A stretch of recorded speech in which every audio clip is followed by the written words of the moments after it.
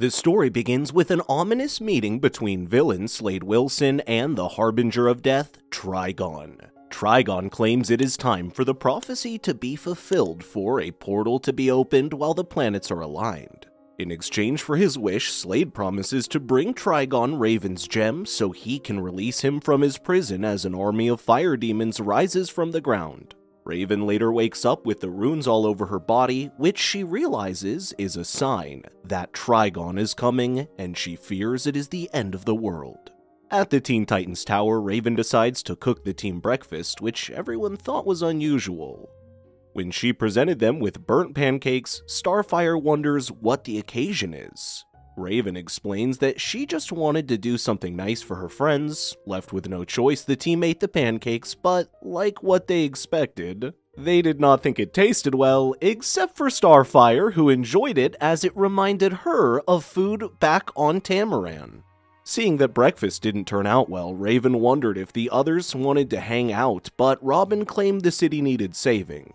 When they reach the city, they find Plasmus is wreaking havoc, to which Raven is disappointed at how their last day is stopping your run-of-the-mill villain. Cyborg uses an entire building to whack at it, sending him flying away, but it isn't enough to knock him out.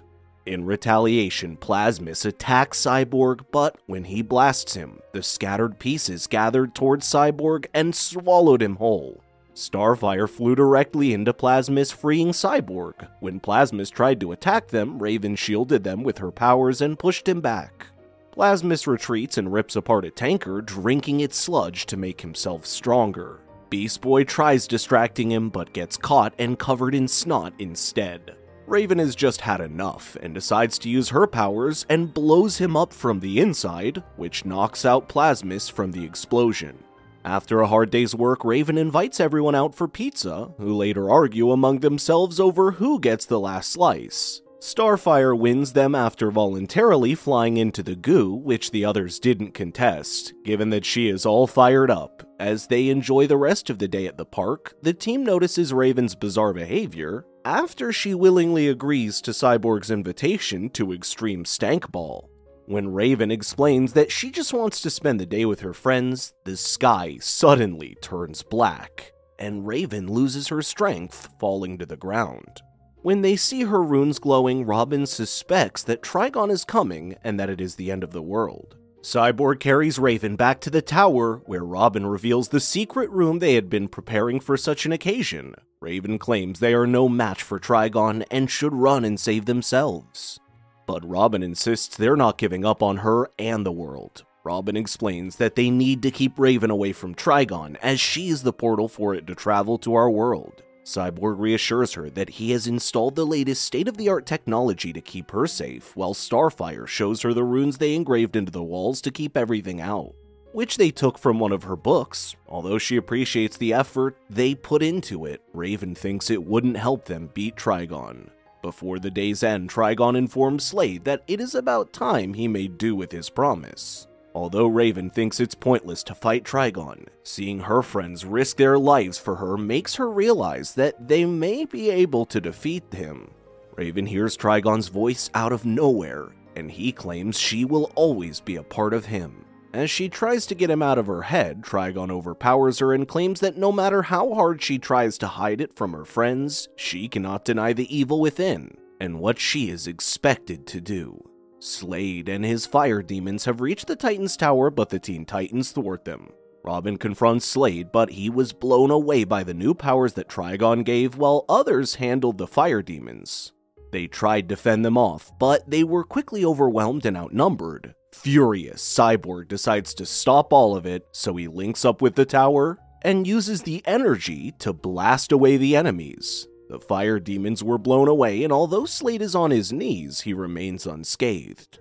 He then uses his powers to summon his fire demons again. This time, the Teen Titans have been captured. When Slade is about to deal the finishing blow, Raven stops him and demands they be released, and in exchange, she will go with him. Despite Raven's decision to give up herself, the Titans still tried to save her. When they wouldn't listen to her, Raven was forced to use her powers on them and knock them out. She then willingly goes with Slade to fulfill the said prophecy. As they headed deeper into the sanctum, Slade claimed that everything had already been prepared for Trigon's ascent. Raven explains that he was a fool for making a deal with Trigon, as she claims he won't deliver on what he promised. When Slade explains about Raven being a pawn in Trigon's game, Raven tells them they are both pawns who will soon become insignificant once Trigon gets what he wants. Slade is furious after Raven insinuates that he too was a pawn of Trigon. When he tries to hurt Raven, the fire demon attacks him even though it was his army to begin with. Raven felt pity for him, so she orders the fire demon to let him go and continued without Slade. The time of the prophecy is at hand, and Slade meets with Trigon once again to collect what was promised. Trigon explains that he's not obliged to keep his promise, as Raven returned of her own free will, and claims that he delivered Raven to himself. Slade insists that he delivered his part of the bargain and holds Trigon to his word. Trigon mocks and laughs at him that Slade uses his powers at him, but it was ineffective against the one who gave him the powers in the first place.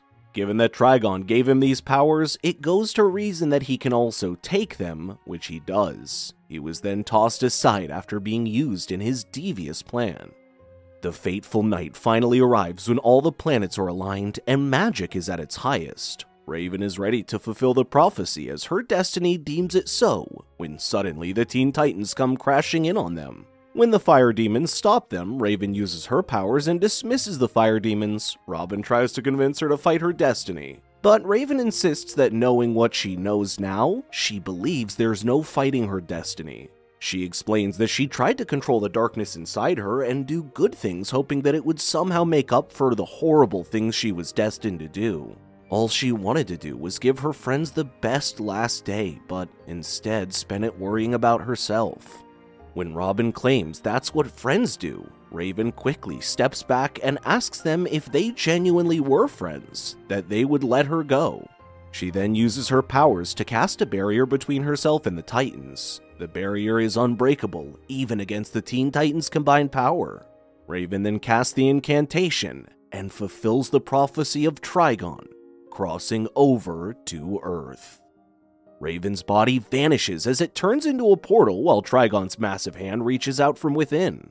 With Trigon finally on Earth, he claims Earth is his and unleashes his powers at it, destroying everything in the blink of an eye. Robin later wakes up in a devastated world alone, unsure of what happened. As he regrets being unable to save Raven, he later realizes that he failed to save everyone else as they all turned to stone. He later realizes a raven is following him and thinks it must be Raven.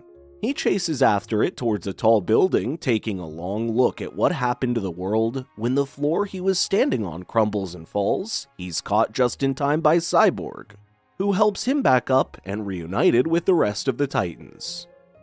Robin explains that he saw a raven and it led him here, to which the others claim the same thing happened to them.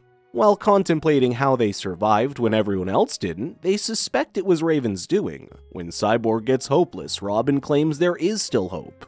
As long as they're alive, there's still a chance. As they rallied to continue fighting, they put their hands in as a show of determination when they suddenly discovered they had new powers. It turns out that despite Raven being unable to stop Trigon, she left them her powers so they could still fight him. Having used Raven's powers before, Starfire claims their power grows stronger if they're together. As Trigon rests to recover his powers, the Titans ambush and attack him together. Their powers were ineffective, so they use their trump card, Raven's power, against Trigon. The Titans attack Trigon with Raven's powers, fueled by strong emotions of anger. Although it looked effective against Trigon, he laughs at their efforts and blows them away with a fraction of his power. The Titans find themselves back where they lost Raven, who sacrificed herself to save them. Beast Boy wants to leave as it keeps him reminded of the grim events that happened there, but Cyborg explains that there's nowhere to go. Robin replays the events in his head, and although they saw Raven vanish before them to become the portal, he feels as if Raven was never gone. Suddenly, a voice from the shadows confirms Robin's suspicion, revealing it is Slade Wilson. Seeing Slade in person, the Titans attack suddenly, but he doesn't fight back. Slade claims that he isn't there to fight, but to help them save Raven. When he claims that Raven can still be saved, Starfire charges at him, pinning him to the wall. Slade explains that he regrets working with Trigon, and after what Trigon did, even he wouldn't wish for it to happen to the world. Although they witness Raven destroyed to become a portal, Slade explains that only a part of her existence vanished when she fulfilled the prophecy, and that another part of her remains. Robin questions his intentions, but Slade evades the question and diverts their attention back to what needs to be done. In order to save Raven, only one may take the journey to save her. Beast Boy claims that she's their friend and that they are all going, but Slade advises otherwise, given that Trigon is an all-seeing demon, and that his mind can be anywhere at any time. For them to succeed, the others will divert Trigon's attention to them, while Robin goes with Slade to bring back Raven. Cyborg is concerned that they didn't do so well the first time they confronted Trigon, but Slade explains that they didn't need to win, but rather grab his attention so they could sneak in and rescue Raven. Slade presents them with the Ring of Azar to help them survive the fight against Trigon. It was forged by the same order that imprisoned Trigon, and reassures them that it works based on his experience. Robin then follows Slade into a winding staircase, where Trigon crosses over while the rest return to Trigon. The rest of the Teen Titans go to find Trigon to carry on with their mission. Beast Boy transforms into a small bird and flies into Trigon's ear. Once inside, he transforms into a whale, giving Trigon an excruciating headache. Starfire then tosses Cyborg at Trigon, which he attacks with a focused laser, but Trigon deflects it back at him. Furious about the sudden ambush, Trigon attacks them with his power, but the Ring of Azar protects them as promised by Slade. Thinking it's just a bother, Trigon claims fighting them is beneath him, and instead uses his powers to draw out the darkness inside of them to create doppelgangers that have their faces and powers. Trigon claims that they are their own worst enemies. Beast Boy's fight with his doppelganger is a match of who can transform into a better monster as they try to defeat each other's beast transformation. Meanwhile, Cyborg's fight with his doppelganger is a power struggle between machine versus machine and steel versus steel. The evil Cyborg claims that they have 35 weak spots, which he is taking advantage of. He then makes fun of Cyborg, joking about how he will now go crying to his mommy, but sadly he doesn't have a mom. Furious, Cyborg stands back up, unleashing every weapon at his disposal, which his evil counterpart also does in retaliation. Starfire's fight takes them into the air, who attacks each other fiercely. Evil Starfire taunts her, claiming she gets distracted worrying about Robin and threatens to tell Trigon where he is. Furious, she charges at her, but the evil Starfire later overpowered her. She claims that she reminds her of her sister. She tried to provoke her by saying she would have Robin to herself with her gone. In a fit of rage, Starfire breaks free from her grip and sends her flying with a punch. On their way to saving Raven, Robin wonders what could have driven Slade to work with Trigon and suspects he sold their world for personal gain. Slade claims that not everything is black and white and would rather keep his reasons to himself. Trigon's fire demons suddenly surround them, and they both prepare to fight their way through. They are forced to fight side by side, covering each other's backs. Despite the overwhelming numbers, Slade claims it's nothing that two friends can't handle, but Robin objects that they are not friends. When Slade is being pulled to the edge of the platform and into the lava, Robin comes to his rescue, realizing that he needs Slade to save Raven. They then broke through their enemies together, but when surrounded, one of the demons tried to attack Robin. Instead of covering his back, Slade dodged the attack and left Robin to fend for himself. Slade claims that old habits die hard. Slade got caught off guard and his mask dropped. Robin is shocked to find Slade's skull and bones and wonders what he is. When Slade tries to dismiss his curiosity by explaining it was just a temporary condition, Robin insistently asks him what he is, or to face the enemies by himself. Slade tells him of how he came to be undead. After his unfortunate incident with his last apprentice, Terra, he fell into smoldering lava when Terra attacked him in a fit of rage.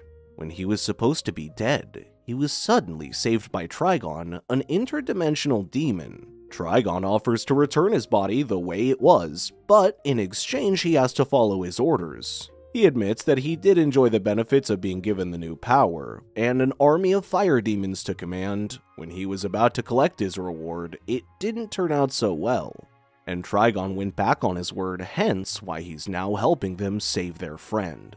When they come to a fork in the road, Slade tells him that this is where they part, as he still has things he needs to handle. Before they part, Robin claims that helping them doesn't change anything, and that should they meet again in the future, he will not show him any mercy, to which Slade agrees. Robin continues his journey to save Raven when fire demons surround him. He managed to single-handedly defeat them all and reach a ruined church where he noticed a faint presence moving in the shadows. He follows it to find a scared young Raven who has no memory of him. Starfire later regains consciousness after being knocked out by Evil Starfire. Evil Starfire wonders why they continue to struggle, as it is already pointless given that the world is already ended. Starfire stands back up and continues fighting, but her evil counterpart is stronger and she falls back down.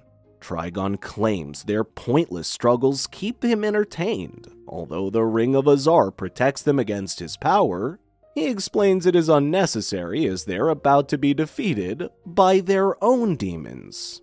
The Teen Titans are being pushed back against their evil selves. Beast Boy claims he can no longer take any more beating, but Starfire explains that they need to keep it up if they want to keep Trigon distracted. Their plans are later revealed to Trigon by Evil Starfire, to which Trigon claims he already knew about Robin's rescue mission before they even started. Although they had prior knowledge of their plans, he claims their plan presented no threat to him and chose to ignore it. He explains that they appear to have underestimated the extent of his power. He admitted that Raven still exists, but the Raven they knew is lost forever. Whatever remained is just a shell of whoever she was. Despite their best efforts, the Titans are no match against their evil counterparts, to which Starfire suggests if they're unable to defeat their other halves, then perhaps they could defeat each other? After Cyborg gives the signal, they switch opponents. Starfire charges Evil Cyborg, Beast Boy attacks Evil Starfire, while Cyborg takes on Evil Beast Boy. Having defeated their evil doppelgangers, Trigon stands up and attacks them. Trigon claims that their fighting is meaningless and merely prolongs the outcome. He then uses his powers to summon an army of fire demons and unleash them all on the Titans. Meanwhile, Robin tries to calm down the young Raven, explaining that he's a friend and doesn't want to hurt her, but she still runs away. He hides in a crevice in the wall, but when Robin tries to reach out to her, she kicks him and runs away. Robin catches up to her and tries to make her remember him, but she tells him she's lost. He tells her not to be afraid and that he can help her if she lets him. After much convincing, young Raven agrees to go with Robin, who carries her on his back. Hoping it would jog her memory, he tells her the story of Raven, of how she was a member of the Teen Titans and that they fought evil together. He describes her as brave and smart, but she's always worried that deep down inside of her is darkness, so she used to distance herself from others. As they were climbing a wall, the lava splits apart and a horde of fire demons fly towards the portal, destroying the ceiling and collapsing in on them. Young Raven falls off of Robin's back, so Robin brazenly jumps after her, saving them both. While still catching their breath after a near-death experience, young Raven asks Robin why he would go to such lengths for her. Robin suspects that she has her memory, which she confirms.